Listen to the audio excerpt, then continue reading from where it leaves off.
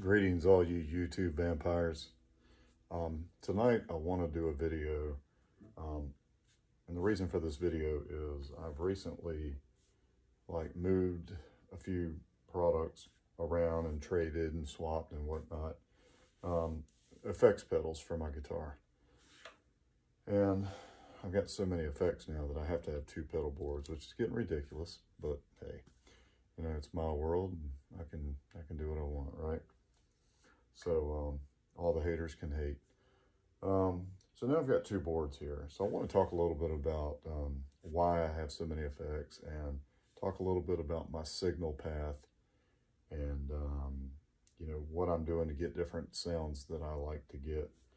And so the first thing I'm going to talk about over here on the right, I've got a smaller pedal board. It's probably, I don't know, yay long, a couple of feet long maybe. And one of the most important effects that I have, it's not really an effect necessarily, but it's a volume pedal. And, you know, a lot of guys will work the volume on their guitars. And sometimes, depending on the guitar, that might be hard to do, to play and try to reach your finger over to roll the volume back and forth while you're still playing, especially if you're doing a solo.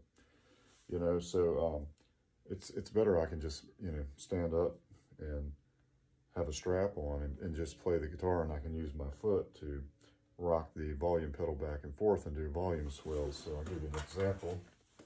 I'll go over here a little bit.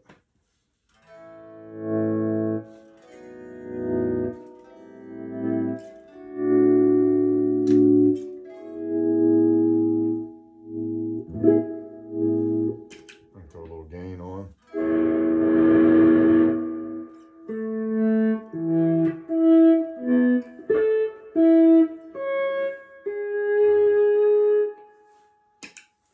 Okay, so that's why I have the volume pedal. So let's move to the next pedal.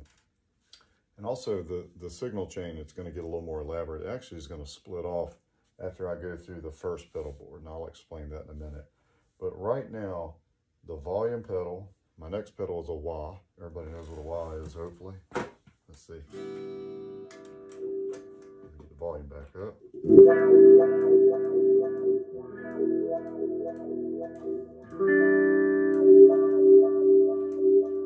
Sounds really cool with the drive pedal on. You know, Hendrix made that famous.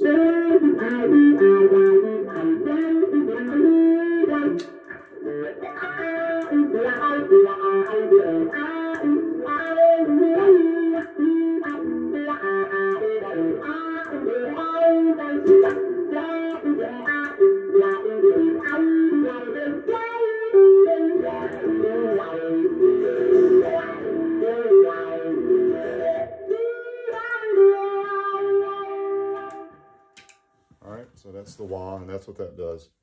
Now, I have on my second pedal board, I'm going to go ahead and jump into this for a minute. I have two rows of effects. The top row is for my lead tone, for my soloing and whatnot, or if you're just, you know, like a heavier rock sound. And the bottom row of effects is for my clean rhythm tone.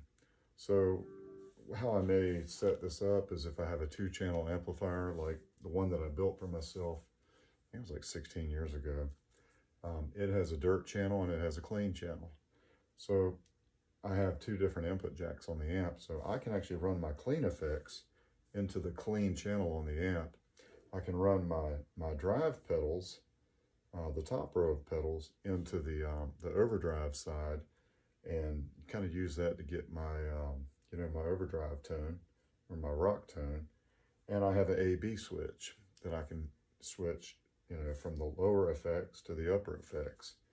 But I wanted to have, now I have two different lines of effects, right, with the A/B pedal. But what I wanted to do was have some common effects that were common to both the lead channel and the rhythm channel.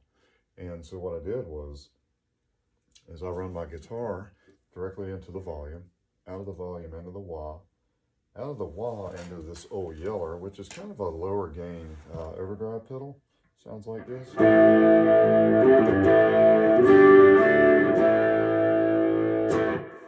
So I can play that pedal through either the A channel, which is the clean rhythm sound, and I can just get a little bit of hair. You know, it's not an over-the-top drive pedal. So I really like that through my clean sound. Or I can hit the B switch and play it. Ooh, actually that's the clean rhythm channel right there.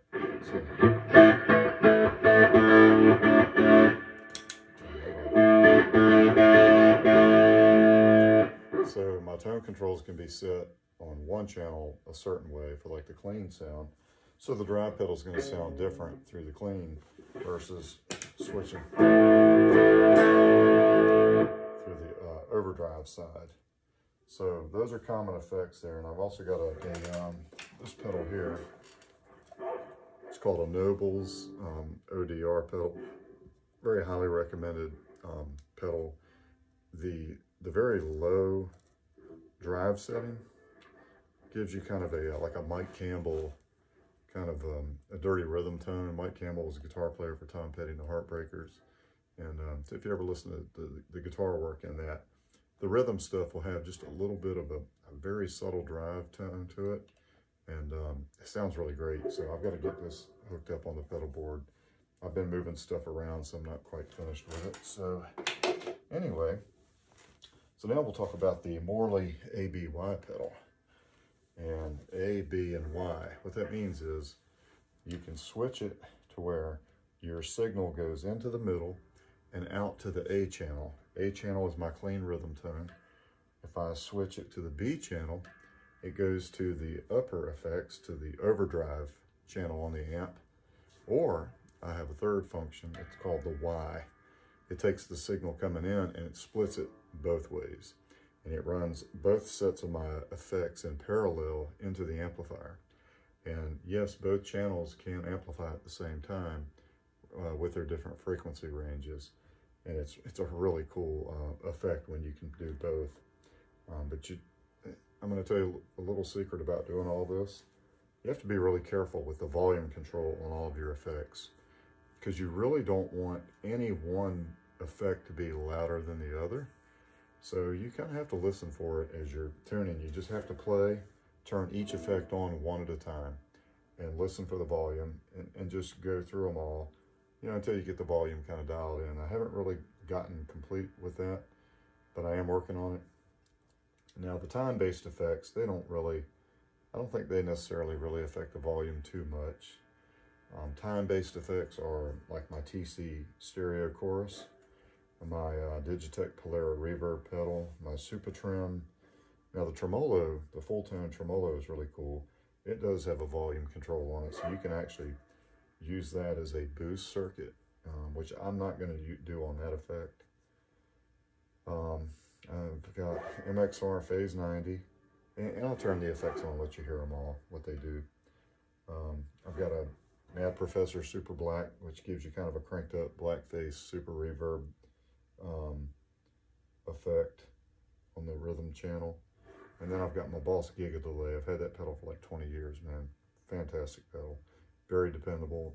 I've had it forever. Then on the top line of effects, I've got a Missing Link Audio Germanium Peacock overdrive pedal. That's kind of the Dwayne Allman in the box. The next pedal is a full-tone OCD version 1.4 for all you gear nerds. Then I've got a JD Analog Super Lead pedal.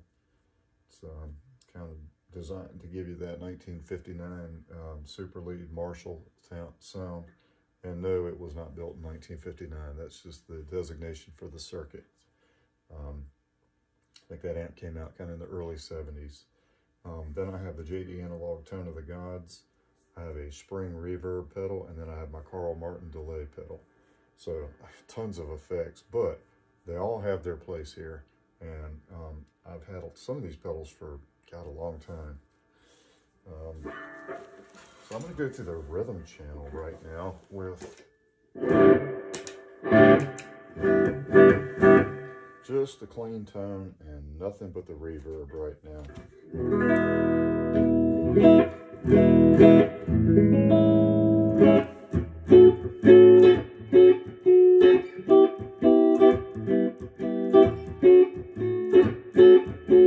Got a really nice, clean, chimey kind of a vintage some Les Paul tone there.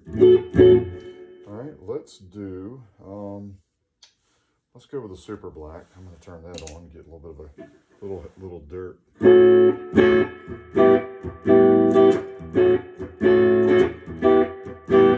right, there's actually 2 switches on the super black. So.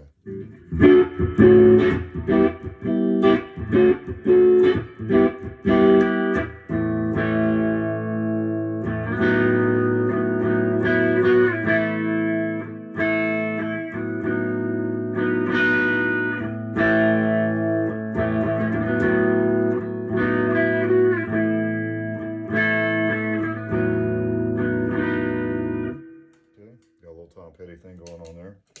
Now let's do the full tone super trim. That's a tremolo pedal. We can do like a little John Fogerty here, a little CCR.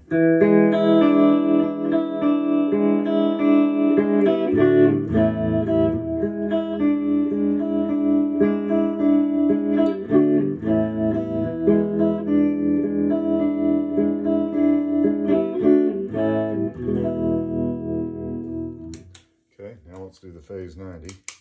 A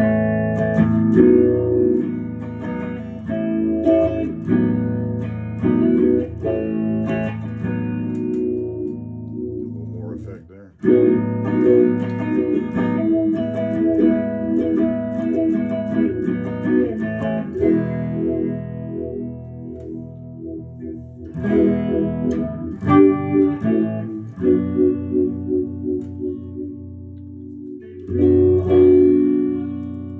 I prefer a little more subtle setting on that pedal. Let's go to the TC stereo chorus now.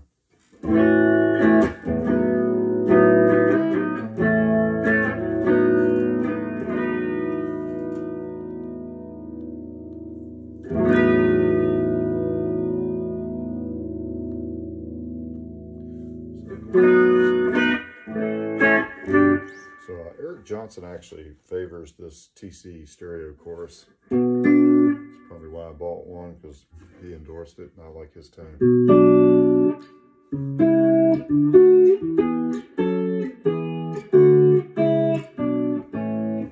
Get a little bit of a delay with the Boss Giga delay.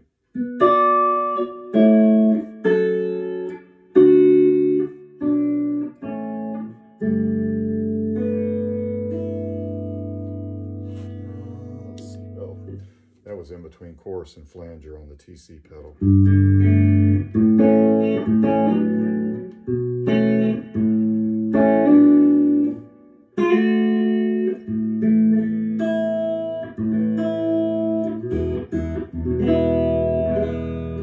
So, like I said, it's kind of a subtle chorus effect. And then you've heard the delay.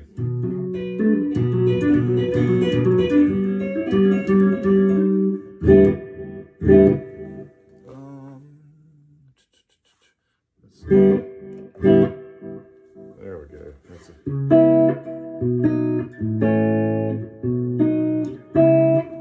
Let's go with the TC again. See if we can do it.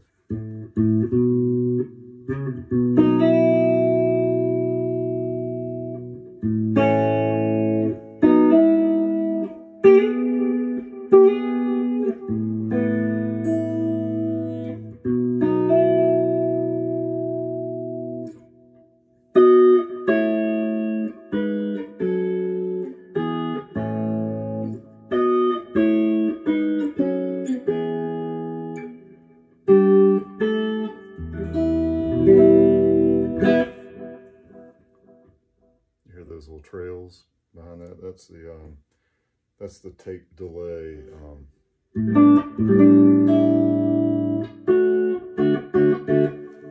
I can increase the level. There we go.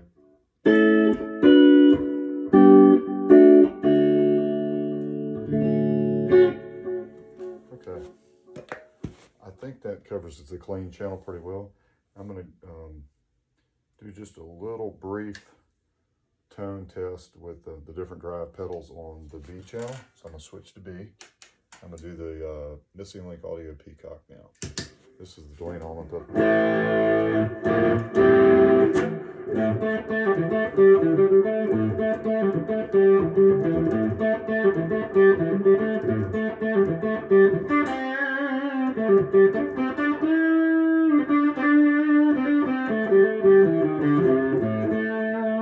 the thing about germanium transistors is they kind of give you a smoother tone. Let's go to the full tone OCD.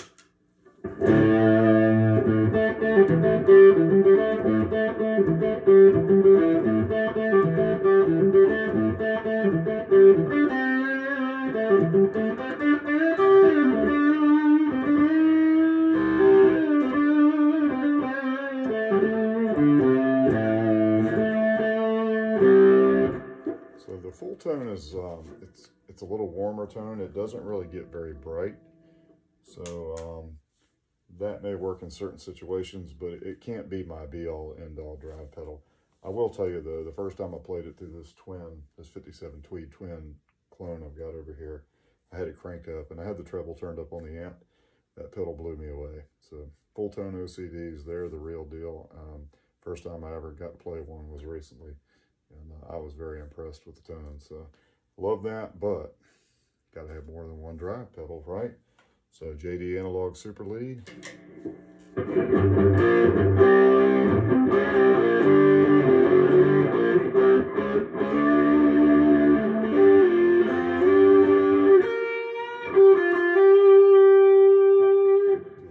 Eric Johnson here.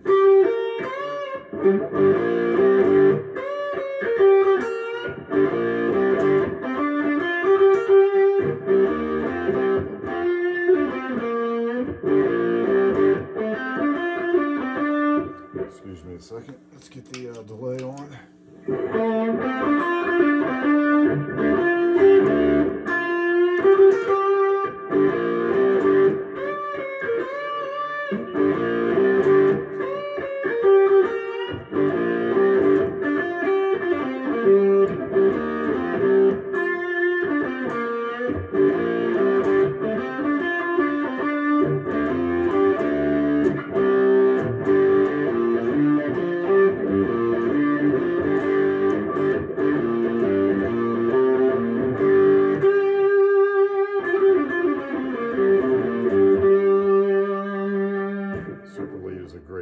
Love it.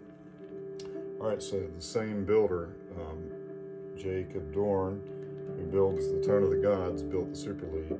So he recommended I put the Super Lead in front of Tone of the Gods, turn the Super Lead on and the preamp on and the boost of Tone of the Gods with it. Let's get that output turned up some.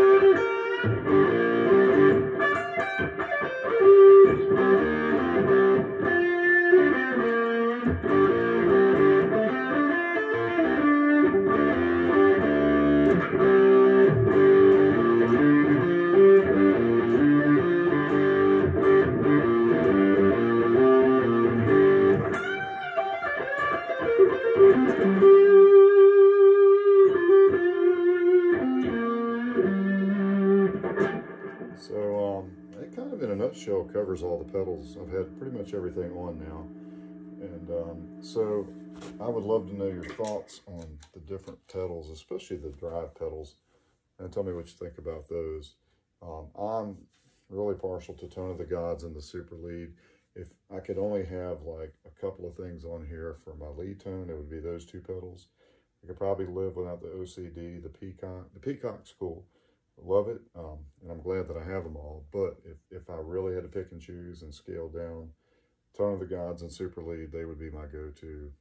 When they are cranked up, whew, man, let me tell you, just give me goosebumps.